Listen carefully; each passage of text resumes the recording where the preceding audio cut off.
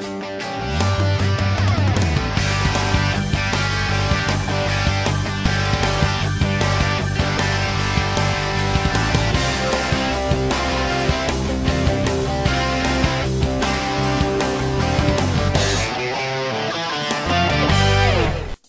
this is Andy Kaufman. Thank you for joining me for this video episode of the People and Projects podcast. Well, if you've been following the podcast for a while, you know that most of our episodes are related to the leadership side of things. Whether you're leading teams or projects, the focus often is on the leadership side. Well, you know, it's important every once in a while to make sure we have a technical PM aspect to our episode as well. And we're in the process of updating our e-learning for the new PMBOK guide that'll be coming out later this year.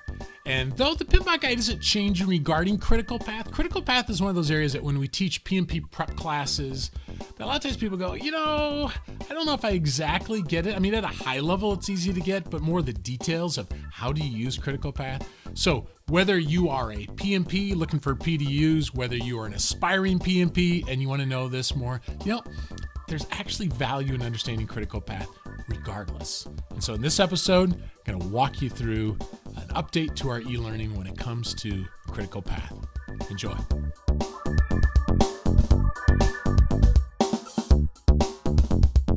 Let's talk about critical path. You know, this is a subject I get a real kick out of talking to people about because when I'm working with a team that maybe doesn't know quite as much about it, so I'll say, you know, what is critical path from your perspective? And sometimes people go, well, it's a series of tasks that must be done, which is kind of a funny one because, I mean, which one doesn't have to be done? They all have to be done. Or it's the most important task. Well, I suppose that's true to some degree. It is the hottest task this week. Or I was working with this one team and I said, okay, so what's a critical path task? And this guy raises his hand. He goes, it's the task I don't want to be assigned to, you know, because it's critical. All right? So let's check out the actual definition. It's the sequence of activities. So there's some sequence that represent the longest path through the project, which determines the shortest duration. Now, I don't know about you. I think that sounds really confusing. You know, the longest, you know, path, the shortest duration. What does that actually mean? Well, let's take a look at this simple 4-task, you know, project here. And I've got activity A, B, C, and D, and let's say these are durations, okay? So I have a duration of 2 and 8 and 6 and 3. So how many paths do I have here? Well, I've got 2 paths. I've got ABD and ACD. When you look at these numbers, which is the longest path? Well, 2 plus 8 plus 3 is longer than 2 plus 6 plus 3. So the critical path, the sequence of activities that represent the longest, that would be ABD is the critical path. Right. Now, with a short project like this, you can just eyeball it. But let's look at this a little bit more deeply. Okay? So what this is saying, these are finish to start relationships. So A must finish before B and C can start. D can't start until these finish. And so what it's saying is B and C can be done at the same time. Okay? So work with me on this one. Let's say, since this is 8 and this is 6, if I start activity C at the exact same time I start B, how many days, let's say these are days, how many days do I have at the end? Well, I think it's pretty clear. I've got 2 days at the end, okay? Now, how many days can I delay activity C and still be okay? Well, 2 days. I could delay it by 2 days and I'd be okay. So we've got this idea of there's 2 days of float here. And I've got an early start. I can start it this early, and if I do, I'll finish here. Or I could delay it, and I have a late start and a late finish. And the difference is the float. Okay? So this down here has got 2 days of float. Now, if you go for the certification exam, you actually have to calculate this by hand. So I'm going to show you on this simple project here of how to do that. Now, I do have to say up front, there are 2 ways to do this. There's a simpler way, and there's a more difficult way. So, of course, which one am I going to show you? Well, the more difficult way. And it's because this is how tools like Microsoft Project tend to show it, okay? And if you get to know this way, it's easier to do the other one then later on, right? So let's check it out. So we start here with a 1. In this technique, we start with a 1. That is our early start. And we've got a duration of 2. So let's say I've got a task. It starts on Monday. It's a 2-day duration. If my early start is Monday, what's the early finish going to be? Well, it's either end of day Tuesday or the beginning of Wednesday, depending on how you look at it.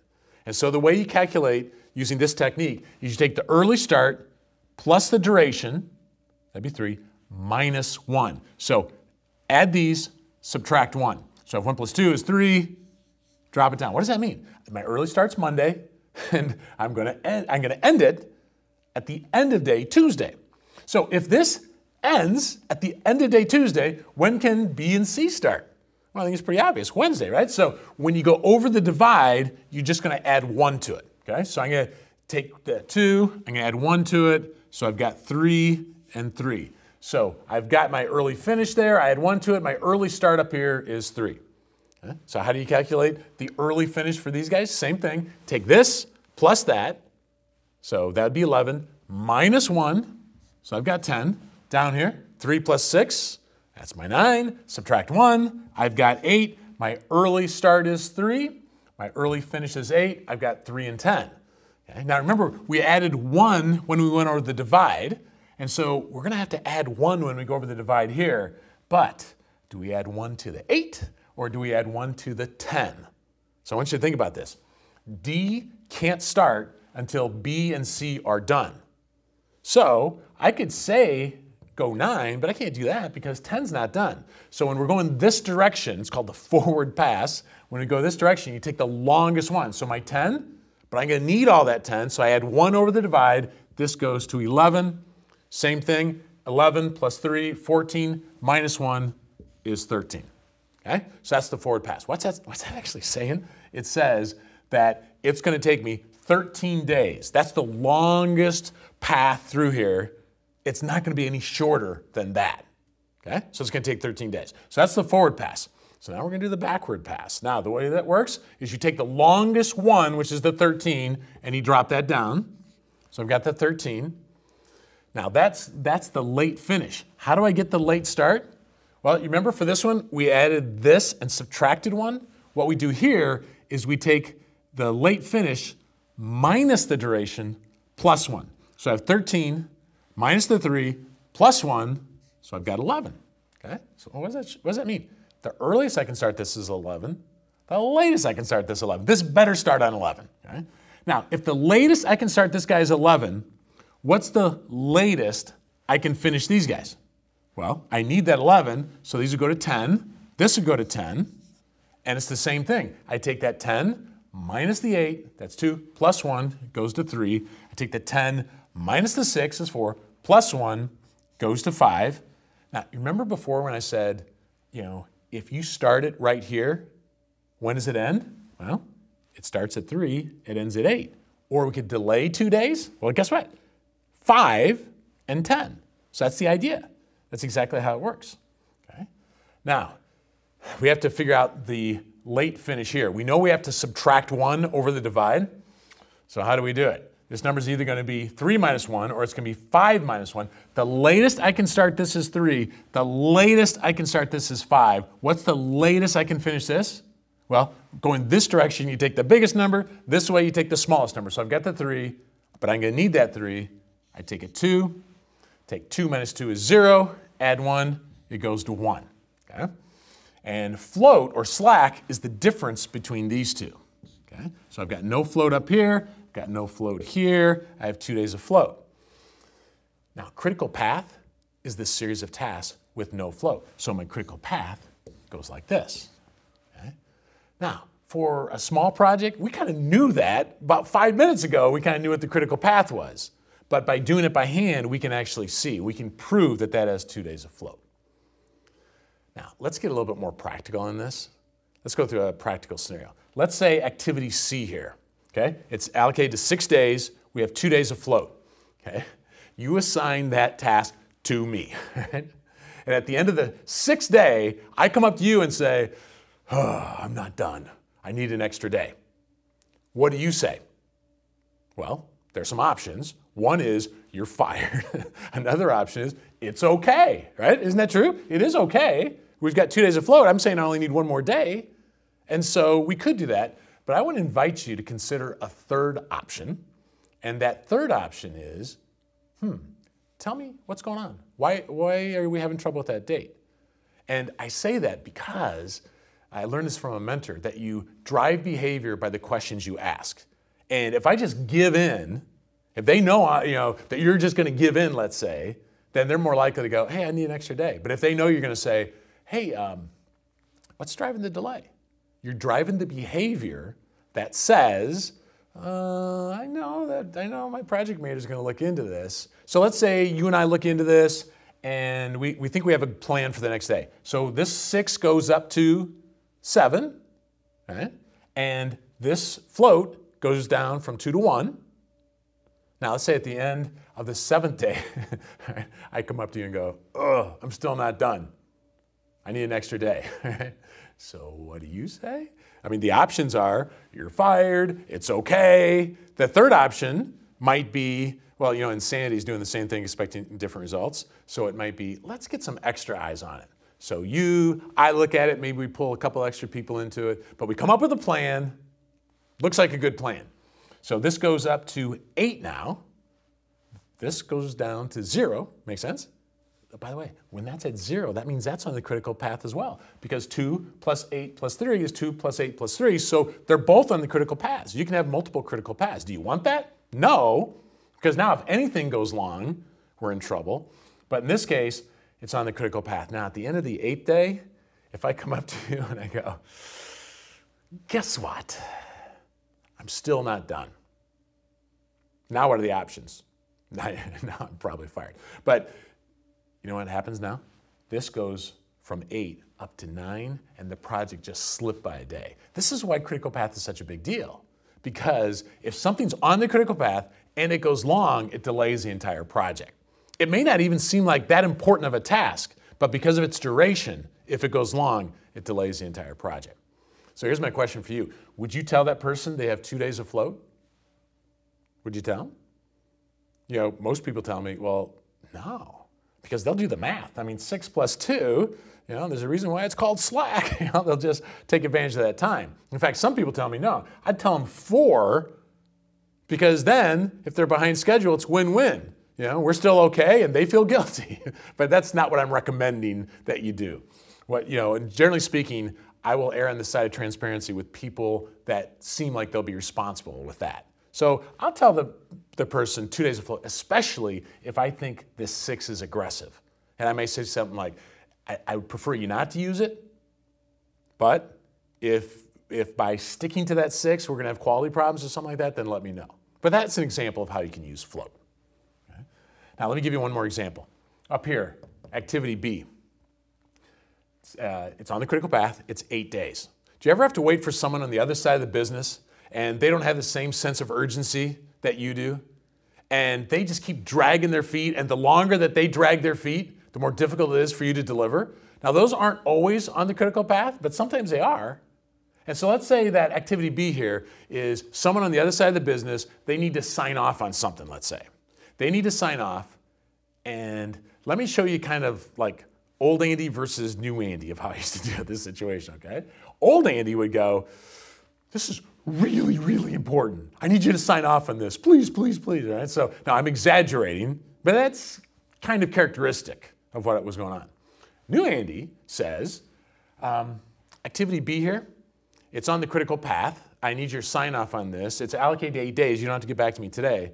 But I need to let you know that since it is on the critical path, if it takes you 9 days instead of 8, the project slips by a day. Can you hit 8 days? Pause. Okay, so let's take a look at like old Andy versus new Andy. So how would you characterize old Andy here? Words like desperate, words like in a panic, overly emotional. This is like that person who, every email is sent with the exclamation point, and their hair is always on fire. I think that's what was going on in mine. And if anything, I was begging a favor. Or maybe the best way to say it is relying on social capital. Hey, I've helped you in the past, please help me here. So that's kind of like the old Andy. What's different about the new Andy? Do you see how it's a different sort of discussion? Like, it's talking about urgency like this one was, It tells about the critical path, but it also has the consequences of inaction. If it takes you 9 days instead of 8, the project slips by a day. Now, it's not a threat, but it's just communicating the consequences of inaction, which is good because it's true, right? And so it helps them understand that, well, maybe they don't even want to do it, but you know what? If they don't, it's going to hurt the project. It's going to delay it. Just that fact may give them some motivation to deliver. But what about the last part of this new 81? Can you hit 8 days? Pause. Okay. What are the 3 likely answers to that question? Yes, no, and maybe. So you know where I got this? Dr. Robert Cialdini has his weapons of influence. And he calls it commitment and consistency. And the idea of commitment and consistency is if you can get someone to make a commitment, they're more likely to do it. And so the example he gives is a restaurant that's taking reservations. And at the end of the call, this is what they'd say. They go, okay, we got you down for a party of 2 Saturday night at 6:30. And if you can't make it, just give us a call. Okay? See you Saturday night. So that's a pretty normal sort of conversation. And you know what? Most people showed up. But of the people that did not show, 30% of them did not call. And for a restaurant, that's money literally left on the table. They could have given that table to somebody else. So they changed the script just this a little bit. All right, we got you down for a party 2 Saturday night at 6:30. And by the way, if you can't make it, will you call us? Pause. Okay. Now, what would you say? I mean, would you really say, no? You're not going to say that. I mean, most people, without even thinking, would say, sure. Right? And they're not going to some app saying, remember to call the restaurant if we... I mean, they just, with a very low commitment, but they ask for a commitment. And that simple ask for a commitment dropped the number of no-shows from 30% to 10% overnight. Okay? So can I just encourage you, especially when something's on the critical path like that, ask for the commitment. Can you hit 8 days? Pause. And I'm telling you, zip it. Wait for them to respond. If they say yes, they're more likely to do it, especially the more public that yes. So maybe you copy them on an email with some other people, thanking them for their commitment, okay? You still may want to check in with them on day 6 and 7 as well, but still, you got the commitment. What if they say no? Can you hit 8 days? Pause. No. Well, it feels like, man, it didn't work. And yet, this doesn't mean it didn't work. I mean, how is that good to know? Well, first of all, we know it now, not 8 days from now, so that's good. But you can have a different sort of conversation. You can be like, well, when could you have it done? Because if it's just one more day, that maybe it's not that big of a deal. Maybe we can find some way to rearrange some things. Maybe what they'd say is, well, I'm going to be gone on vacation for 2 weeks. That's helpful information. Well, then you could have a conversation about, well, could we bring someone else over, right? So, but once again, we know it now, not 8 days from now. What if they say maybe? Can you hit 8 days? Pause. Maybe. How about this? Treat maybe like a no. Same thing. What would it take to make it a yes? What's causing the uncertainty? You have a different sort of conversation. The challenge here is when we get to maybe's close cousin, probably. Can you hit 8 days? And they go, probably, or most likely, almost sure. All right? Don't stop there. Get them to make a commitment. So in this case, maybe we don't go and escalate it right away, but maybe what we do is we set a tripwire, let's say 2 days into that. And so if 2 days into this, we're already off track, escalate, we're going to escalate it up, okay? But if we are on track 2 days into it, then we'll go with it, okay? So critical path allows you to have those sorts of conversations. But you don't know, if you don't know what's on the critical path, you kind of don't know if something goes long, will it have the ripple effect of delaying your project or not? So this is why critical path is so important.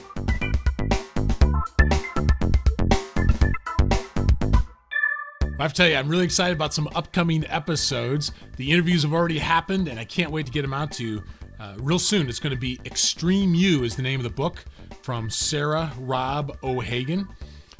I got to tell you, interviewing Sarah was pretty crazy. I mean, she is definitely an out there sort of person, and the book is kind of an in-your-face, you know what? If you're a little too passive at times, this is a book that's going to really challenge you. And so I look forward to sharing that with you. And then we've got Amy Blankson, The Future of Happiness, which sounds like just another happiness book, but you know what? Really what it is, it's how do you deal with tech in the future as it continues to, just be pervasive everywhere? And how does that impact our lives? And then Irresistible by Adam Alter. This is kind of an interesting book, a little bit different take than Amy has about the future of tech. In fact, he's like, you know what, we are far more addicted than what we realize. And so it's interesting to have both of those perspectives in the coming weeks. So I look forward to sharing those with you. All three of those will be audio episodes. And I want to remind you that for our video episodes, I would love for you to send in a video of you or your team introducing an episode. So a couple of people have gotten back to me. They've got them in the works. I can't wait to get them. Okay. So it doesn't have to be any high production value. It doesn't have to be anything fancy, but send them in to me. All I need is an MP4 or a .mov file, and we'll include you. Okay. And also one last thing, I would love for you to participate in our listener survey. Just go to peopleandprojectspodcast.com/listener survey. It takes like 2 minutes or less. And it's really given me some very good insights on how I can keep producing episodes that are tailored to what you want. Okay? So that's it. Thank you for joining me for this episode of the People and Projects Podcast. Have yourself a great week.